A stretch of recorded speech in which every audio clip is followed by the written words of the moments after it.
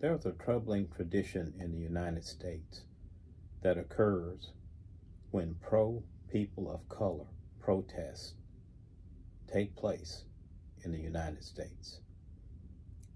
It happened during the Civil Rights Movement, where African Americans were marching to get equal rights along with everyone else.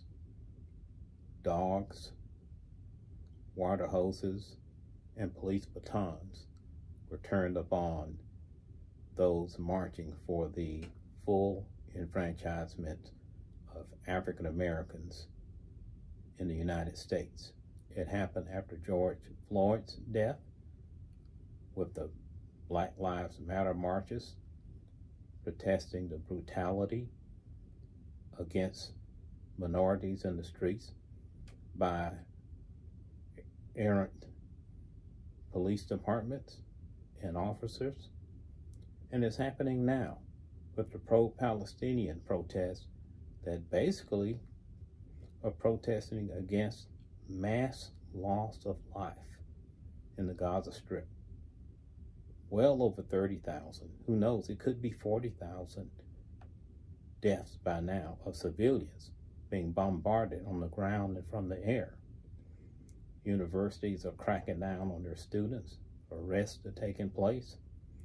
Now, the question becomes, is being pro a group of people automatically anti another group of people? Pro-Palestinian doesn't automatically mean anti-Semitic. It may be anti-Israel because Israel is a nation that is doing the attacking. Yes, we know they were attacked on October 7th